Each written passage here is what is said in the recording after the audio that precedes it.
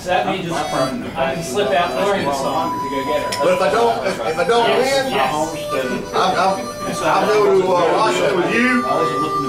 I'll be your wingman. How about me bodyguard? Sorry, folks. And we'll have Mr. Gaddis is going to do a special song he just created, and then Jessica's going to come in. We're going to give her her birthday gift. So everyone sign the card. Make sure no one gets the card. I mean, you know, I'm good at math. Well, all right, let's get started, folks. Mr.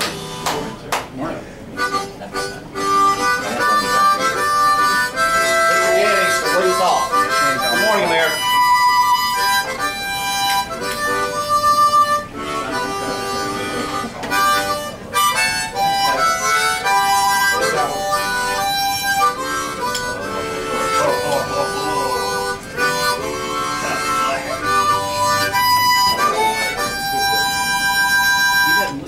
Very good, Mr. Gaddis. Way down South Dixie. Ladies and gentlemen, before you will find a copy of a song. I don't have a copy. Anybody need a copy? Corey. Copies around, so they can read and carry it. And we're gonna. You need a copy. I've got a copy in my pocket. We're gonna sing this regardless to what your political affiliation is. I think we've probably got a whole room full of Republicans or independents or whatever here. But I kept hearing this phrase, Obama's gotta go. And Brother Ison asked me if I had written anything about Obama. I said, no, but I'll write you something. So I dedicate this song to Dr. Steve Ison, our leader. And I hope that this doesn't offend anybody, and I hope that we have a lot of fun. Now, I will, y'all sing the chorus with me, and I'll sing the stanzas as usual, and we'll have a little fun with this thing, and then we'll rest it. It kind of goes like this. Obama's gotta go, Obama's gotta go, shout it to the nation, Obama's gotta go. He's our president and our bro, and although we thank him so, I'm sorry, Obama's gotta go. That's the chorus. Now y'all can chime in with that if you want. Look at the mess our country's in. It seems there's no way to win. Folks, I'm sorry, but Obama's gotta go. Obama's gotta go. Obama's gotta go. Shout it to the nation. Obama's gotta go. He's our president and our bro, and although we thank him so, I'm sorry, Obama's gotta go. There's different versions of these versions. I can't afford to live or die. The price is all way too high. And I'm telling you, Obama's gotta go. Obama's gotta go. Obama's gotta go. Shout it to the nation. Obama's gotta go. He's our president and our bro, and although we thank him so, come November 2012, Obama's gotta go. Obamacare has gotta go, and the only way that I know, you guessed it, Obama's got to go. Obama's got to go. Obama's got to go. Shout it to the nation. Obama's got to go. He's our president and our bro, and although we thank him so, I'm sorry. You can add whatever you want. Obama's got to go. That's the main thing. But America can give a shout. We can straighten it all out. But to do it, Obama's got to go. Obama's got to go.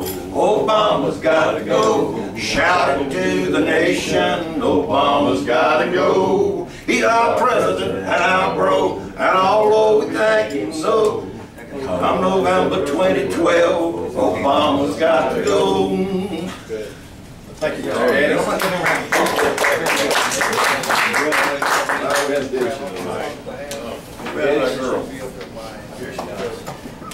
Jessica, come on over here. Yes, sir.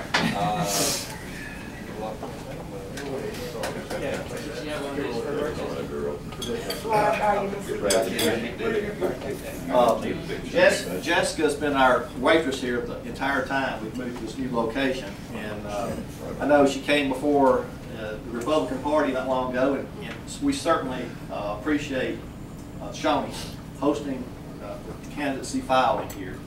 But you're being a waitress, you've gone beyond the call of duty, because you've had to put up with me and Mr. Gettings, and Eddie McCain, and Corey Norris, and all these other folks, Ross Dale, David James. I mean, I don't leave anybody out. But you said Applebee's is your favorite restaurant, so here's a $25 card for Applebee's. And a little Applebee's is your favorite restaurant?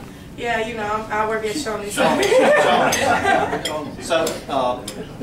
happy birthday. All right, happy birthday to Jessica. Happy birthday to you. Happy birthday to you. Happy birthday, dear Jessica. Happy birthday to you. Thank you, Somebody get a y'all. copyright check. I appreciate it.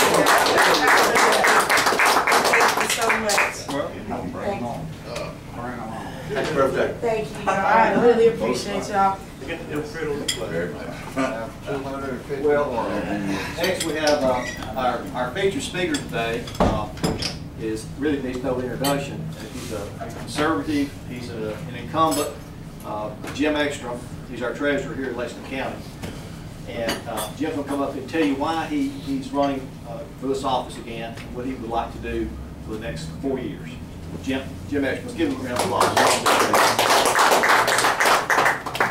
Thank you, folks. Chairman Isom, I appreciate the invite to be here this morning.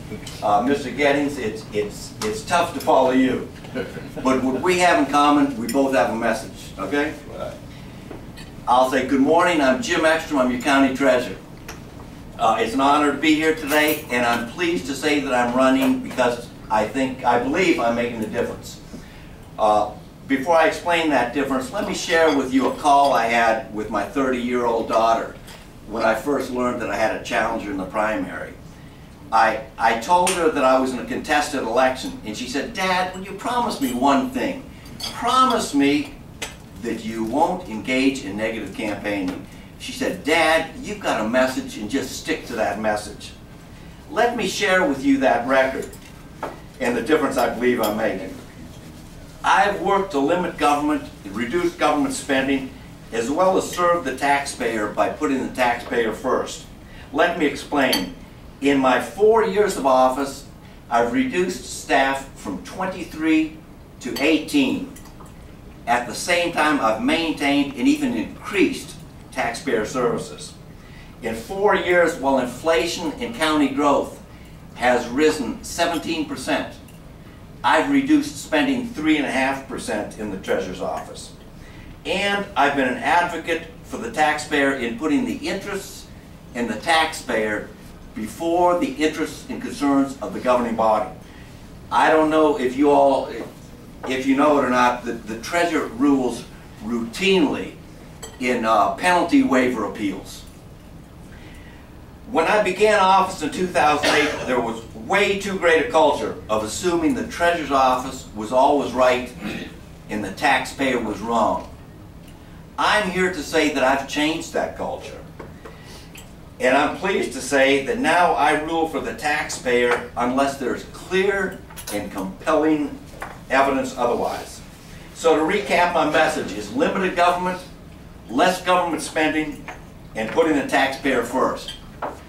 In closing, let me share with you an account of my previous term of public service before becoming your county treasurer. Back in 1969 and 70, I served in a helicopter unit in Vietnam. In an annual performance evaluation, my commanding officer wrote, and I quote, "Ekstrom's behavior in an area where temptation is readily available is above reproach," end quote. I've got to tell you, as a young man, that was a great, great encouragement to me. Now, fast forward over 40 years later, that's precisely what I would want the Cayce Mafia, the citizens and taxpayers of Lexington County to say about me. Ekstrom's behavior in an area where temptation is readily available. That temptation to engage in good old boy backroom politics for one's own personal gain is above reproach. If that could be said of me, I've kept my faith with the taxpayers and kept my integrity. I humbly ask for your vote and support and pledge to you 4 more years of savings, efficiency, and putting the taxpayer first. Thank you. Thank you. Any questions? No questions, Cash? Are you running unopposed? No. No, I have a challenge. I have a challenge. Oh,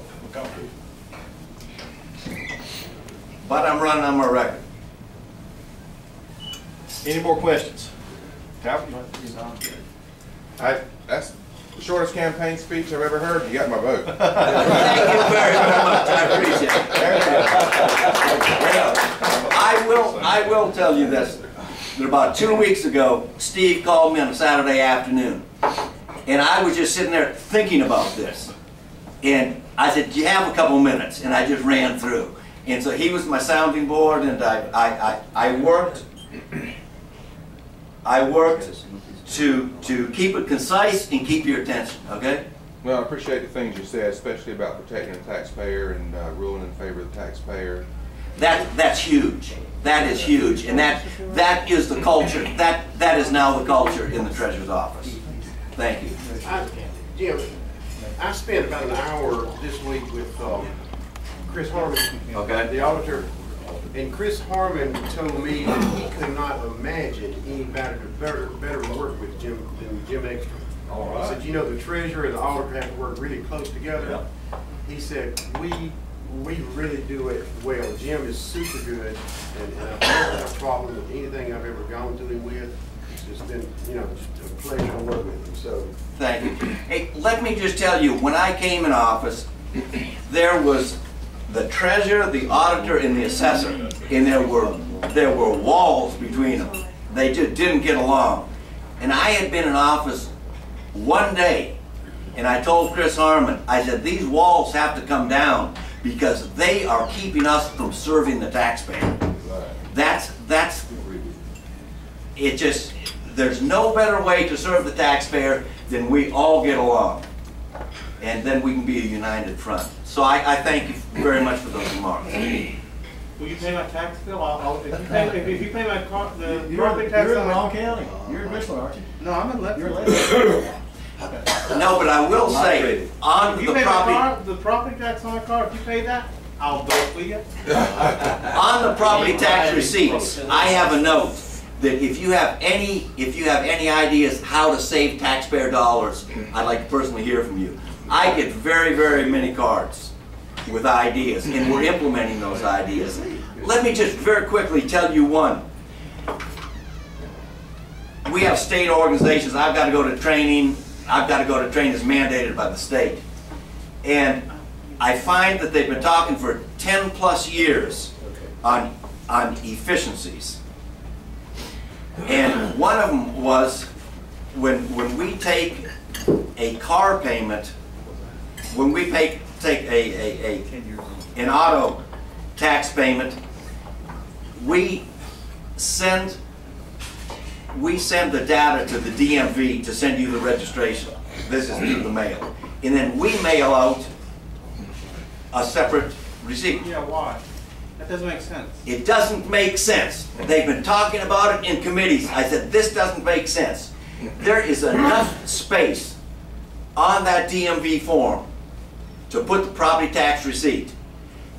And the talk was, well, every individual treasurer wants to customize their own receipt. I said, we aren't working for ourselves, we're working for the taxpayers. I, with the help of Chip Huggins, went to Colonel Schwado, the new director of DMV, executive director of DMV, and we are coming out with, we've lined up the treasurers in the state. We're going to come out with the tax bill with the registration, and it will save Lexington County alone $50,000 a year. So I'm very, very pleased with that. That was a personal initiative. Yeah, I'm glad you brought that up because last year, when I bought a new car, I paid for the tax when I bought it, and title, and then when I came back up to pay it again, you know, I went through a couple of cars. Okay, but when I paid for it, they sent me a different. I said, "Well, I've already paid for this." They said, "Oh, but you're paying for the tag separately." Why am I paying for the tag separately? When you when you sent me out the tax bill. First year you would. Yeah, that's. I'm saying, I'm just saying. My thing is, you could probably save a lot in postage if you just sent them out together. If you did them at the same time, you know. And that's what we're doing. We also sent out our receipts in a postcard form. That saved us $22,000 a year in forms and postage. Okay, it was always a letter prior to that, and that was an initiative. Even better than that, you could. I mean, most people. I mean, a lot of older people they don't like to deal with email, but most people have email. And I know when I get my bill to renew my insurance every 6 months, Progressive sends me an email. Okay. And actually I get a discount because why don't you? That's a legislative issue. That's a legislative issue. The statute has to change for that. Okay, but Never had a question, Talbot. No, I was just going to draw a contrast. You've been very, very generous in not mentioning your opponent and some of his failings, but I won't be so generous. You've talked about how you've saved taxpayer money. You've reduced office staff. You've reduced your budget by, I think you said 3.5% over the last 4 years.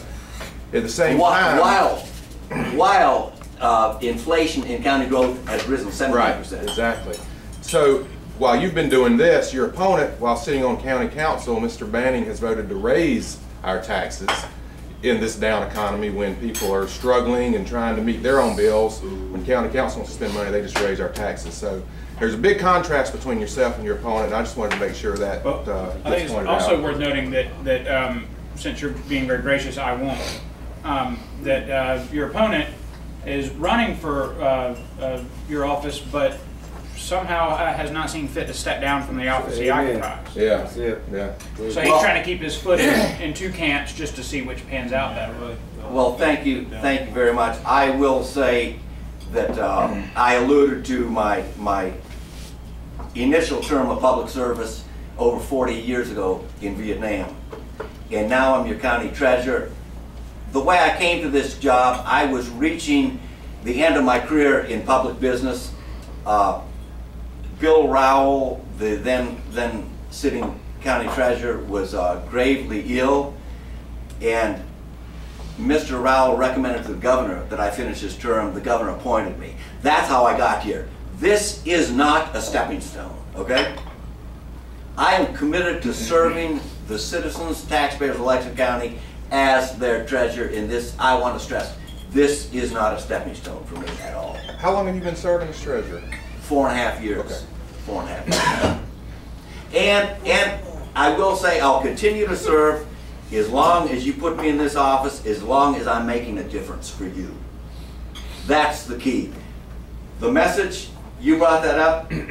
Why are you doing it? Because I believe I'm making a difference. Thank you. Yes, sir. Treasurer, I'm going to ask you a question. I have a boat, I have a lake house up in the mountains, and I have a boat that's up there, and it's been registered in Lexington County, and I went over to the treasurer's office.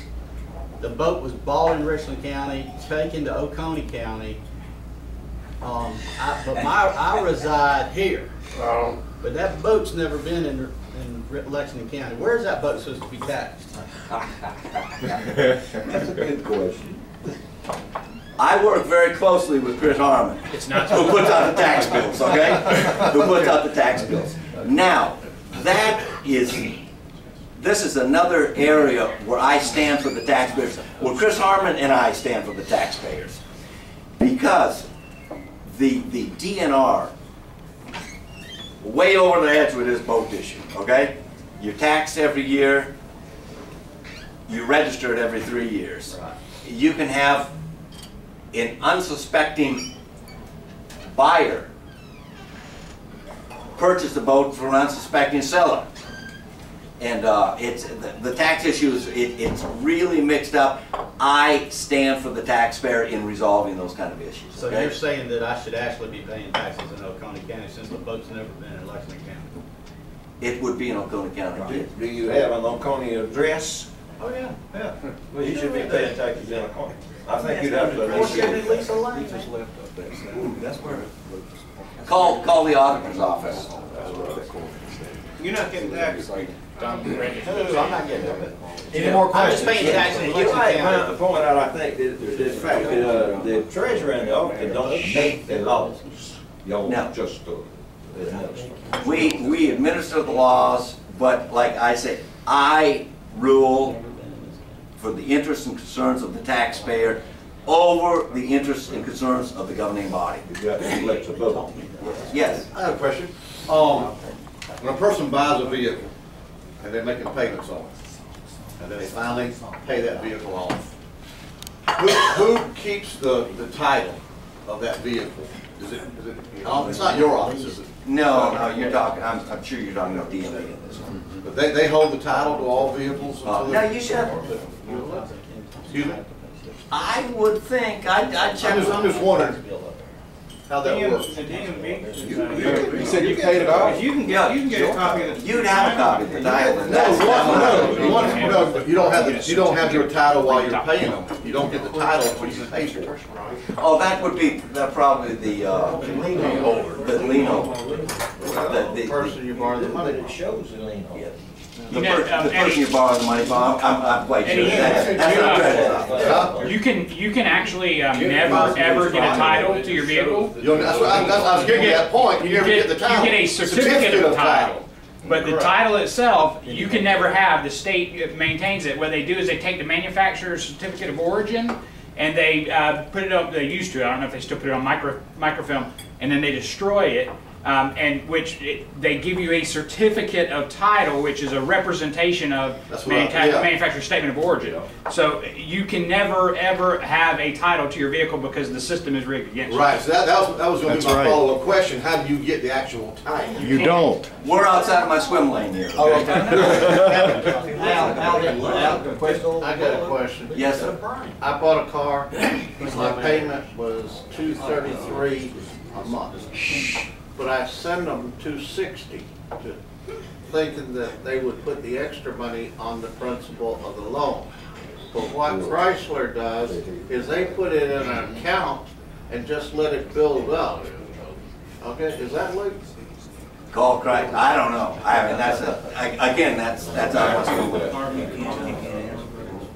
Okay. Any more questions? Dave? Have you had some issues with county council? Somebody had mentioned that you and Bill had been at it for quite some time prior to him filing.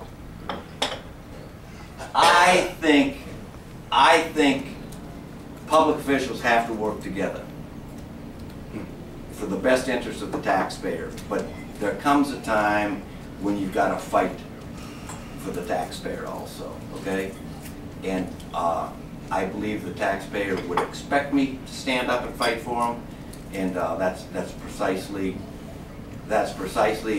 what I will unapologetically do anytime I believe I have to represent the taxpayer. Okay?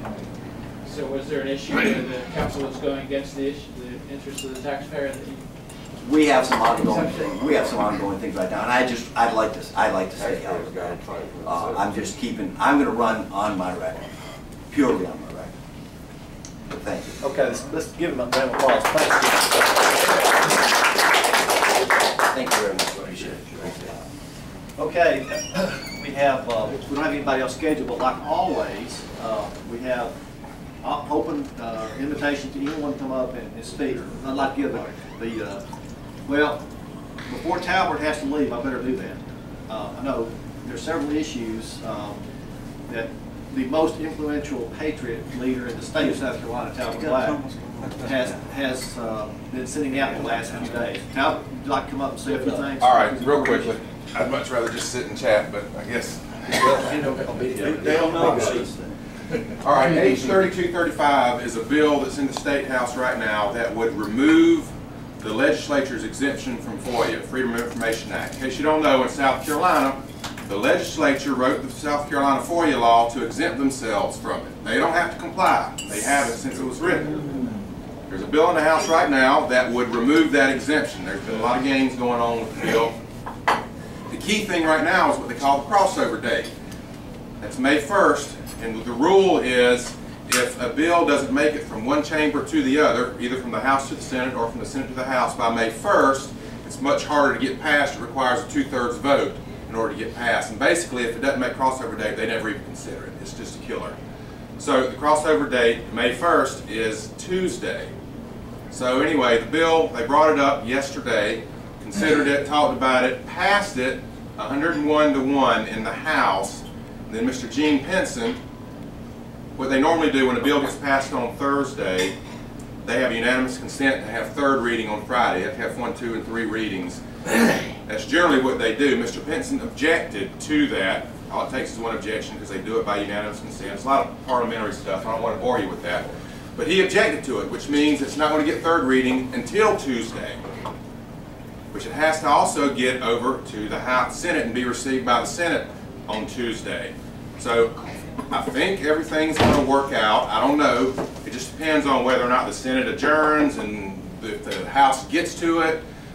And it's just, they wait to the last minute on these things. You just don't know what's going to happen. So what I've asked folks to do is, starting out was to call Mr. Pinson and tell him to withdraw his objection. I learned very quickly Mr. Pinson is retiring. He's not running for office again. His secretary was laughing at people, saying, "Ah, he's retiring, you can't hold anything over him." But he does have a hand-picked protege, Mr. John McCravey, for his seat, who also is in a contested contest, or in a contested race. Thank you. So what I've asked people to do then is call Mr. McCravey, tell him to convince his mentor to withdraw his objection so the bill can get passed and make it over to the Senate. And then just go ahead and make a donation to his opponent, Shannon, get the last name. Anyway, it's on my website, on an email. Check it out. This is the games that they play over there at the State House, and they do it all the time, and they do it so that, you know, they pick somebody who's retiring, going out, or in a very safe district to stop the bill while everybody else can vote for it. Say, "Hey, I voted for it. There's nothing I can do about this crazy guy over here." But they know it's happening all along, and they do it to protect themselves and be able to say, "Hey, I'm voting for it, and sorry, there's nothing I can do about it." Anyway, that's all. Just want to let you know about what's happening, and let's have some good conversation. Thanks, Talbot. Give him a round of applause. So just because Mr. Pinson is retiring, he doesn't believe that he could be labeled as a traitor to the people. Well, we can label him that way, but hey, it's an industry I just did. Anyway, so. It's good and we get editing capability on the video. That's all I say about that. Okay, opportunity for the politicians. We've got a number of politicians. You don't want to say anything, Phil? David, I know you don't want to say anything. Eddie, you want to say anything? I'm good. All right. Now, let's see. Corey, you want to say anything? No. All right. All right, that's it. Okay, that's it for today, folks. Till next Friday, Steve Lyson signing off. Thanks. We get the email about If I really down, you got my note. I got it. yeah, just take here, the computer's gone, isn't it? Well, I got it. I have to disagree with you. I think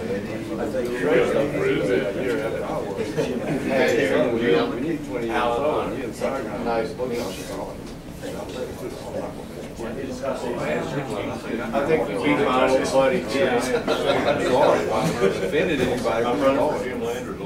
That's what my dad used to always say. Oh, Thank you. You hand on your 45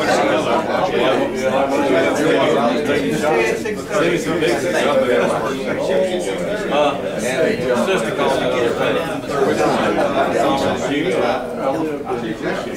appreciate what you're doing. Thank you.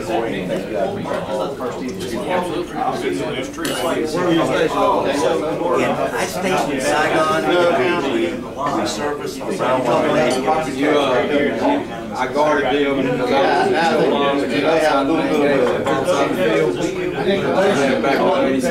I was talking about Wow, I came there the year later. we actually You're 8 seconds. I in fact, I got 4 cars up there. I in fact got shot down in Cambodia. the insurance. Life-changing experience. So this is Should have bought like John Kerry while you were reading. thank you for your service.